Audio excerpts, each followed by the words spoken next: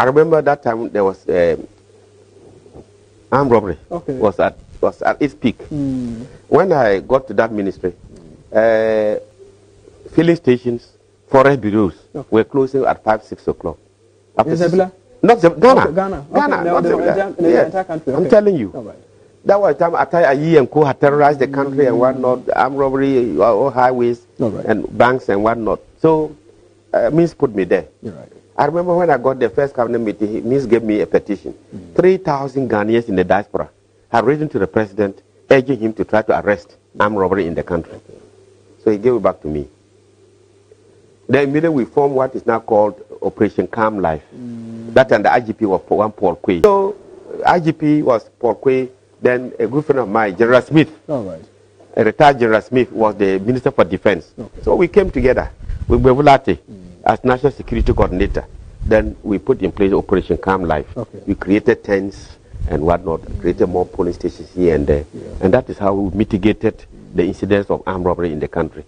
By the time I was leaving after 1 year, forest bureaus and filling stations could work up to 8 or 9 and 10 and the rest of them. That's a legacy.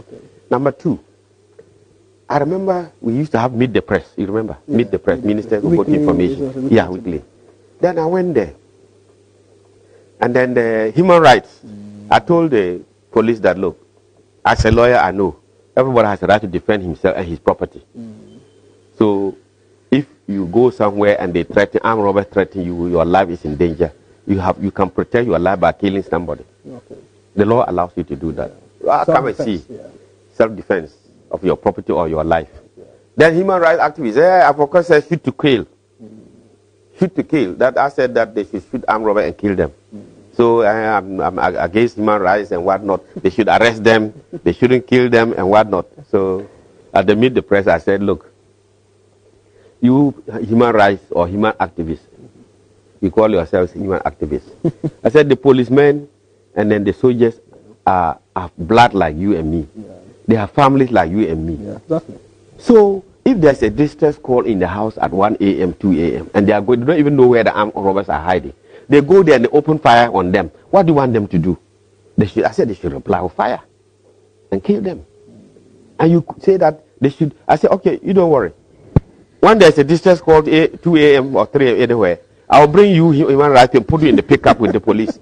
And then when you are getting near the scene, raise a white handkerchief and say, oh, we have come to arrest you. We don't want to kill you. And see whether you go back home. Finished. They never took me on any day again about human rights. They never talked about it. Look at what you are doing. They are vagaries in this. Every profession, has its challenges. But you are a human being like me. You think that the soldier man wants to go and die and leave his wife and children? No. The policeman wants to go and die. No. An armed robber. What right does he have? Tell me. What right? You didn't meet him on the street.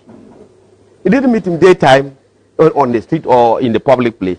2 a.m. They come and you blocks and want to break open your door. They rape your wife in your presence or your daughter. I didn't say go and catch them and kill them. If you arrest them, fine. But I say if your life is threatened, you have to fight back. The law allows you to the extent you can disarm him and the rest of them. In the process, if the fellow dies, look, the law is also there. Self-defense. Defending your property. Defending your life. Yes.